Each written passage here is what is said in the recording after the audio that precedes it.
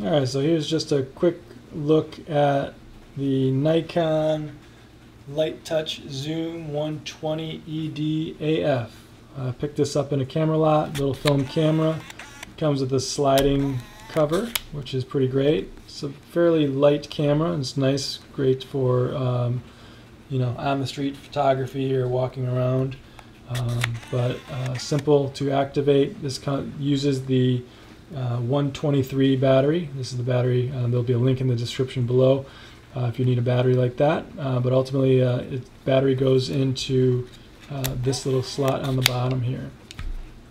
So this is just going to be a quick little hands-on introduction to this Nikon camera. So here's the little battery. It's the 123. You have your basic functions. Flash up top pops up as you open it. Okay. Just like so, and a bunch of different functions, as you can tell up top here.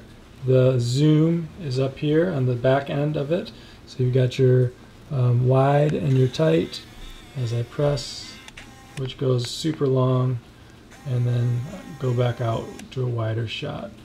Okay, you got your viewfinder up here, and then of course your where we load our film.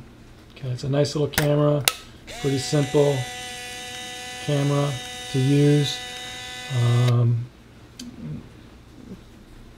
Here's our shutter, flash, take a picture. Pretty simple. So it's just a quick little hands-on view. It does have the little thread on the bottom, so you can put it on a tripod if you need to. But a quick little overview of the Nikon Lite Touch Zoom 120 ED.